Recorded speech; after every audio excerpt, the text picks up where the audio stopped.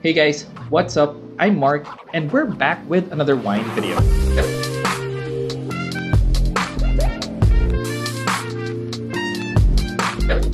In today's video, we're going to be featuring a special wine.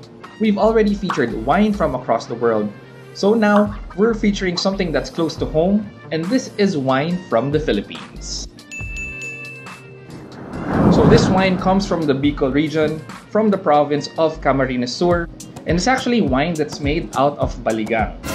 What is Baligang? I actually had to look this up. In English, Baligang is said to be Lipote or Lipote, I'm not really sure. Well, it's hard to find any more information about Baligang because this fruit is said to be only available in the Philippines. Now, from my research, it said that Baligang is actually quite close to the Duhat fruit. Duhat fruit, translated into English, is said to be Java Plum. So looking at it, it actually looks like quite similar to grapes. A bit of that dryness of Duhat, I think. Actually haven't tried this before, and fortunately I got this as a gift over the holidays. Unfortunately, it's still not a sponsored video, but I am thankful for receiving this gift. So the brand of this bottle is Alden Therese. It's a sweet red and its alcohol percentage is at 9.49%. I usually drink something that's along the lines of 12%, but this being under 10%, I'm gonna expect just a little buzz from this.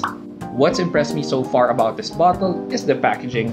I mean, the bottle that they use is something that you could export globally. It's something straight out of Napa or the best vineyards in France.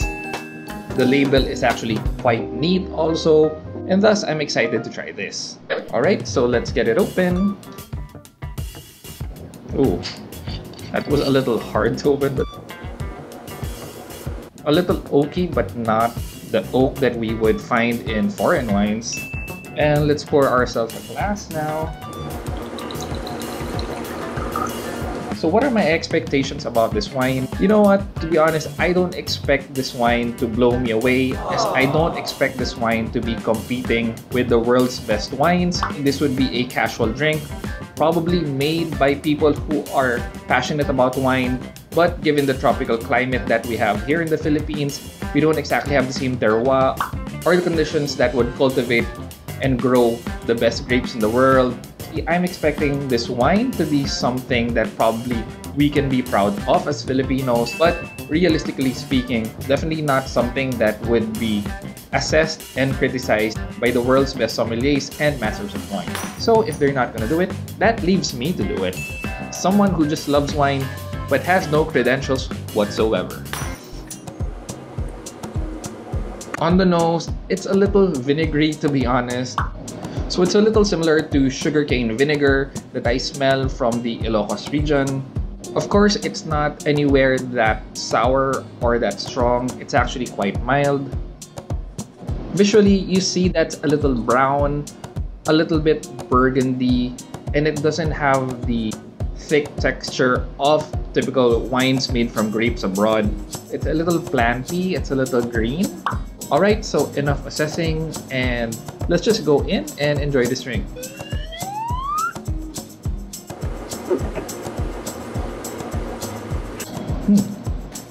So in terms of flavor, I think a lot of people might actually like this.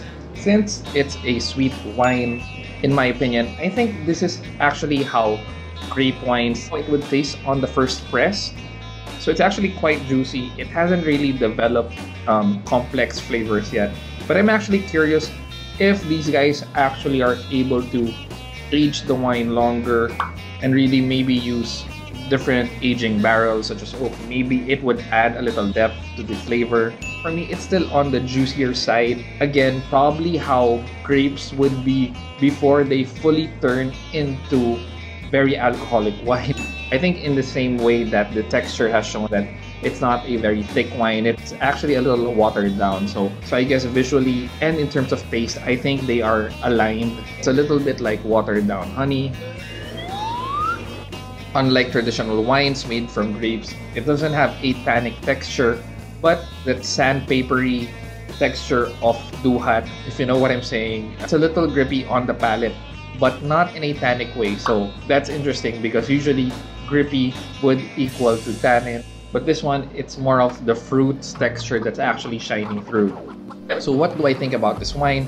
I think this wine is something that we Filipinos can try. Probably might not be competing in a global scale. It could try out a few niches in trying to export it.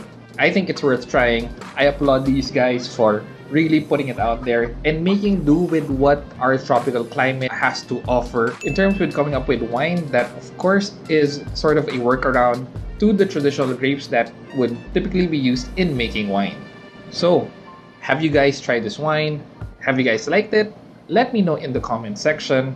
I'll also include links in Lazada where you can buy this now. If you've liked this video, please don't forget to like, comment, and consider subscribing.